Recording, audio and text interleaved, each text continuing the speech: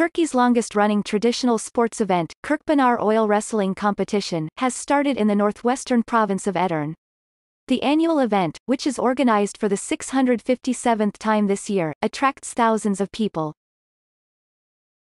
The Kırkpınar Oil Wrestling is recognized as a cultural heritage by UNESCO and is believed to be one of the oldest sports competitions in the world.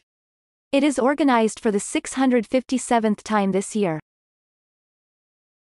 Thousands of spectators, local and foreign, have flocked to Edirne to watch the wrestlers.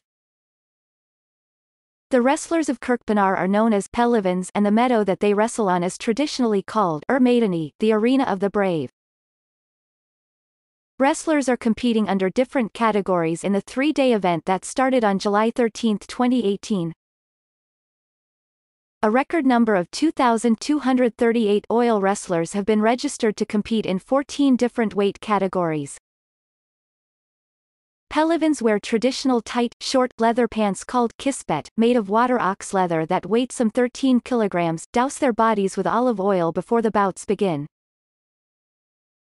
Medical teams are present on the arena for emergency cases.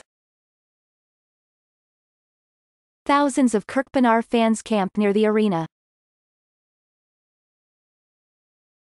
In Edirne's historic Selimiye Mosque.